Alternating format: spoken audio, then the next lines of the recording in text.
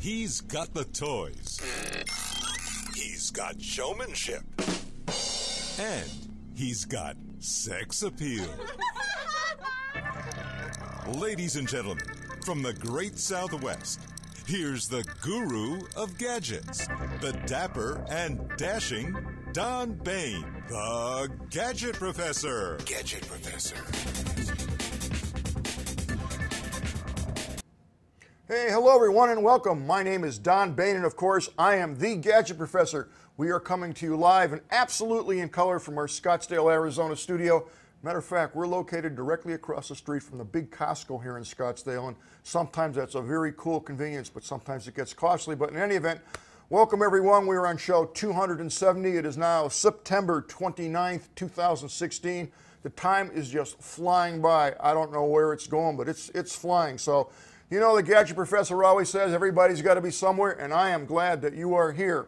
You can watch the Gadget Professor easy enough on our website, and that's thegadgetprofessor.com, www.thegadgetprofessor.com. And if you go to our webpage, you will find the episode, a picture of what we're talking about, and you can operate it from there. You can go on iTunes, you can go on YouTube.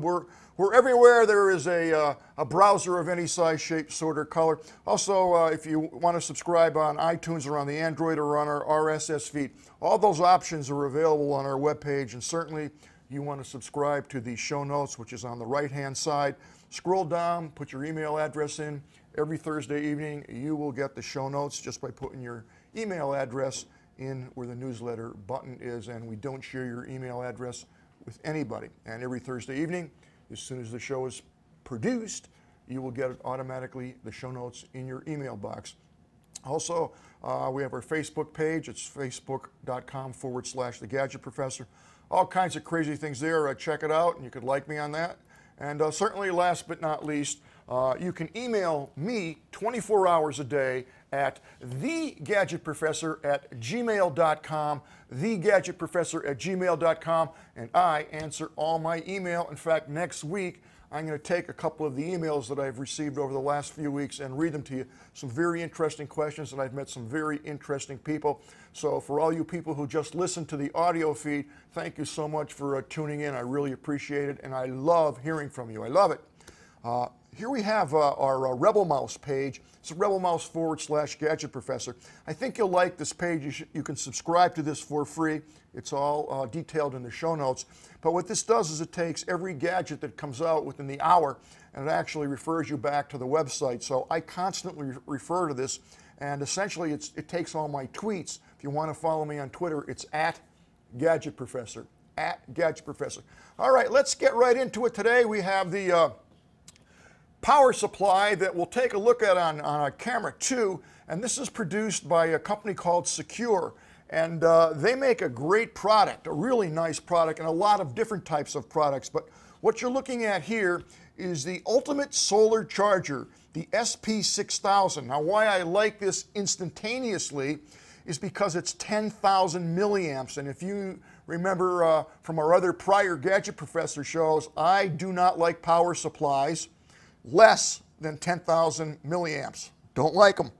This particular model is 10,000 milliamps, which is a good thing. Now, if we take a close-up of this on camera 2, you'll see that these two panels fold out, and what they do is they give you 6 watts each. So that's going to give you a total of 12 watts, 10,000 milliamp. This is a high-efficiency 12-watt portable solar watt panel.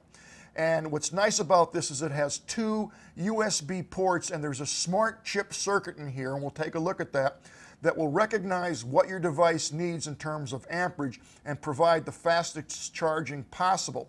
They also provide you on the back here with a waterproof pouch that you can put some junk in if you want, or your phone, and it will be protected from the elements. Now, this features 2 high solar panels for quick charging, and as I said, the built-in battery will charge an iPhone about 5 times. It has dual USB ports with a quick charging function. It's rugged, it's water resistant, certainly for outdoor use.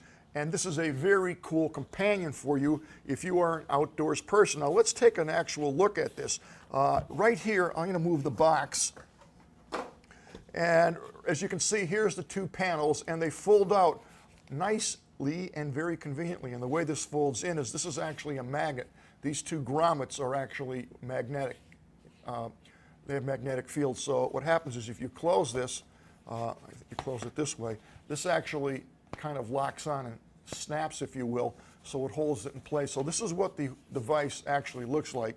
It's quite compact, and you're wondering what this is. Yeah, you can carry it like this if you want, but I don't think I would recommend that. What this really is for is it comes with a built-in stand, and although it looks kind of flimsy, it's really not. So what you're going to do is you're going to put this kickstand back to whatever angle you want, and when you open this up, if you want to lay it back like so, you can do that. If you want to get the angle of the sun even flatter, certainly you can lay it flat, but this is the angle that they would prefer it to be at. But again, wherever the sun is in the horizon, you can actually adjust this to suit that angle, and it just stays in place. So that's essentially how you're going to charge that. Pretty simple, and it's pretty functional. And this also will fold down, so it will actually hold. There's a clamp here, and this will actually hold the angle that you tilt this back out. Now the guts are actually inside the pouch, and as I mentioned before, this is waterproof. So the way this works is you're going to unzip it, and of course this would be charged before you went out. Inside you'll have a cable. You'll want to supply your own cable, particularly if you have any iPhone or Apple accessories, because it comes with, of course, your Droid wire. So this is the actual device here. It connects inside internally to the two panels that are connected here, and if you push this power button, you'll see some blue indicator lights. You may be able to see that, I don't know, but they light up and show you what percentage charge you have. 4 dots, so each one is 25%. We're going to zoom in here and see if we could see that. A little focusing here. There we go. So I'll push this again, and yeah, you can see the lights lighting up. There you go. So it's 75% charged. I haven't juiced this up lately, but on the side of this, and I don't know if I can get the right angle, but right here, there you go. You actually can see right here, there are 2 ports, 2 USB ports. They both put out 5 volts, 2.1 amps, so it really doesn't matter which one you use, and the light in the center will appear when you're charging the device. So again, you can charge 2 devices at once. You're going to get your full 2.1 amps at 5 volts, and at 10,000 milliamps, you're going to get approximately 5 charges on your iPhone. If you are running low and you happen to be in the sun, all you have to do is just open this up real easily and put this back and recharge. So that is pretty much it. The other thing that they recommend you do is, if you want, you can actually put the phone, lay it down right inside here, like so. Connect your cord up, obviously from here to the phone, whatever type of phone or device it is you're charging, and you can zip this up, and it will be waterproof, and you can charge on the go if you want. So it's a very convenient build. My only criticism of this is, and it's a typical criticism, and I don't know why the manufacturers of these types of power supply units don't do this, but I would have loved to seen a cord right here for the lightning connector, and maybe one on this side for your typical mini Droid connector. And I hate when they don't put the cables in, because if you forget it or lose it, this thing is useless to you. If the cords were embedded, obviously that would take care of that problem, and I don't even mind paying a couple bucks more so that I know my cords are always there. I frequently will pull this out and use the cord somewhere else and forget to put it back. So other than that, I think it's well designed. It's certainly a good size, and I'm loving the fact that this is a full 10,000 milliamps. So it's an excellent product. If you want to learn more about it, you can go to their website, which is securproducts.com, and it's no E on that. It's SECUR products.com. And it sells for $125 on their site if you scout around. I haven't seen it on Amazon, but this sells for about 200 bucks at Best Buy. It's a brand new product. It's just coming out.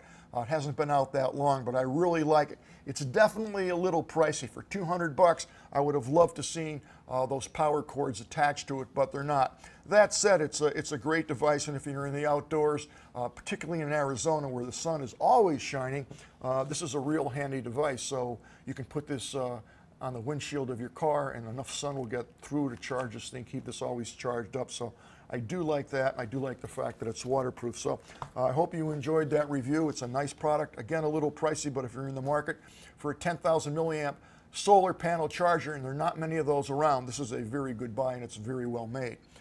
Let's get into some free apps today, because I know everybody's waiting for the free apps. So this one is free and it's useful. How about that? I always try to get useful apps for you guys, because you don't want to hear about the junk. This is called LibriVox, and totally free. It's a free public domain site. Not only do you get books, audio books that you can listen to, but you also can download these or burn CDs from this site. And all the books, it's very nice. LibriVox audio books are read by volunteers from all over the world. Perhaps you would like to join us and volunteer. How nice is that? If you know a foreign language, or if you're speaking, understand a foreign language, you can get books in all languages and sit back and listen to them. And you know, for the people who are sight impaired or who are blind, this is an absolutely wonderful resource. And I can't think of a better thing. Well, I can think of a lot of things to do with your time, but this is really nice. And if you want to get some experience doing some narrating, and actually I know a lot of people that actually make a living or subsidize their income by doing narrations, and this is a great way to break into that. So this website is up. It's LibriVox.org, and you can check it out, and I think you'll really like what you see. Another site that I've come across that I found very handy, and I hope they would update it, and this is by Macworld. This is the 26, there's 26 best iPhone tips and tricks and shortcuts that you did not know exist. What I like about this site is if you go to it, you can actually see the 26 items that are being discussed, and you can just click on the ones that you like. They have best phone tips, alphanumeric passcodes, custom messages, replies, remind me later, custom ringtones, custom vibrations, take photos while you're doing a video, all kinds of things that you probably didn't even know, you weren't even aware of, that the iPhone will do, and your iPad. So you may want to check this out. It's a very quick read or video if you want, and it has a lot of useful information. So check those 26 tips out. Now here's a website that I think everybody at one point or another would want to use.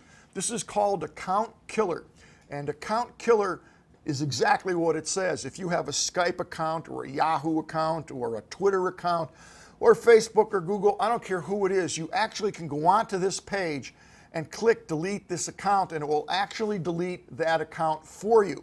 If it can't, it will tell you where to go, and this is constantly updated.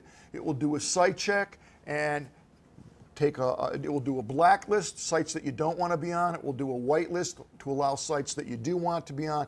This is a really nice page, and it's always up to date. They have Groupon on here, WhatsApp, MSN Messenger, Pinterest, Kick, Hot or Not. It goes on and on and on, and it's constantly being updated.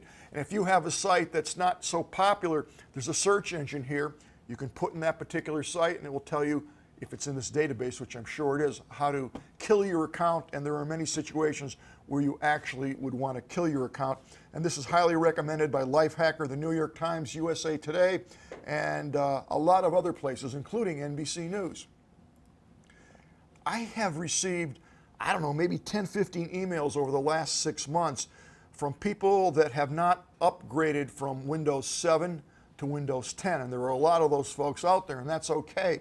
But the question seems, and I don't know why, but everybody wants to know, how can I get the window? You can get those search window just like in Windows 10 by using this product called Launchy. So Launchy is a free cross-platform utility designed to help you forget about your start menu, the icons on your desk, and even your file manager. Launchy indexes the programs in your start menu and can launch your documents, project files, folders, and bookmarks with just a few keystrokes. So this will actually make a window just like we're seeing here appear, and you just type in what it is that you want, and it will automatically show you all the programs that contain that type of wording in there. It's very easy to use, and it's very free. So if you want to upgrade your Windows operating system with a Find Me key, go Find a key, Launchy is the way to go. Now, here's a software, and there's a bunch of these out there, and I don't think there's a clear understanding with a lot of folks who are computer literate between how you delete a file, between deleting a file and scrubbing a file or a high level of delete. If you just hit delete on a file, it will definitely delete the file. However, there are a variety of free and paid for apps out there that will let you recover that file, whether it be a spreadsheet, a Word document, or a photograph. There are hundreds of programs out there that are free and do a great job of recovering lost files. I usually mention one different program each month so we know they're available. The truth of the matter is, if you just hit delete, you're not really deleting the program from the deep core memory inside of the computer. It's still there. It still has its tracks there, if you will, which is why these recovery programs can find them, because they're still there. You may not think they're there, but they're there. So many people require or would like to completely scrub the drive and get rid of it with a high level of security. Now, there are a number of programs out there, just Google it and you'll see, that will scrub the disk and absolutely wipe it so that they can't be recovered. So why would someone want to do that? Well, let's just say you have your financial data in a spreadsheet or whatever, your checkbook, and you want to delete it for whatever reason. You're throwing the computer out, you're donating it, you're giving it to a friend. You don't want that data to be on there. Even though you erased the last backup, they could recover that file if they know what they're doing. So that brings us to Zero, and it's spelled with the number O, Z-E-R, the number O, is a user-friendly file deletion tool with high-level security. With Zero, you're able to delete the files and prevent recovery by any third-party person or system. So far, no user reported an efficient method to recover a file deleted by Zero. So if you want to get something off your machine, not just deleted, but off, so you can't recover it, this is the program that you want to use. It's a free download, by the way. If you want, you can donate some money to them, but if you don't want, you can try it out for 3, 4, 5 years, and then after that period of time, if you decide to donate, you can donate. It's user-friendly and it's drag and drop. So you're going to take the file that you want and just drag it to the Zero icon, release it, it's gone. Excellent, excellent program, and it works well. And a lot of these programs freeze when you go to dump the actual file. This one does not. I've used it several times. It works excellent. Works excellent. It is a great program. Now, speaking of uninstall, a little different. If you want to uninstall a program, that means that you have a program that's been loaded onto your PC and you don't want to use it anymore. It's taking up space. You want to get rid of it. This is an excellent uninstaller. It's called iObit Uninstaller 6. It's free. Uninstalled unwanted programs and plugins promptly and thoroughly. Enjoy more secure and a cleaner PC without useless leftover files and extensions. Those leftover files and those extensions take up the space that's supposed to be free on your hard drive. So when you undelete something, when you uninstall something, you want to get rid of it. You don't want any little traces sitting around in the registry.